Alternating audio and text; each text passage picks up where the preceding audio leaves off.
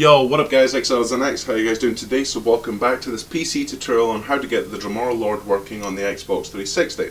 So a lot of people have been having a lot of difficulties with, and I really don't understand why. If you can't read the README, well, you should be reading the README, that's kind of the point. So, I've downloaded the file, I'm going to put it on my desktop somewhere secure, type in the password, Elysian, lowercase, no spaces. Right, close down that, open up this folder, I'm going to pick the I think we'll start in the house.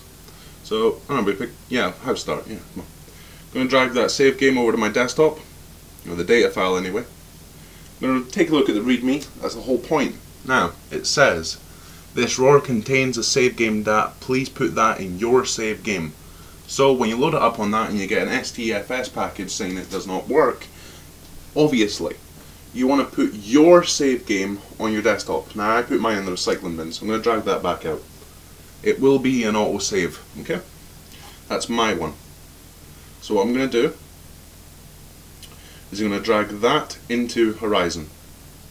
Okay, I've nulled the identifications to stop theft, but as you can see, that is the complete ID and identification.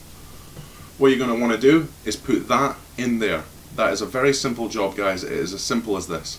Click, rehash and resign, save to device. It's as simple as that, guys. This has been Elysian. Until my next video, I'm out. Peace!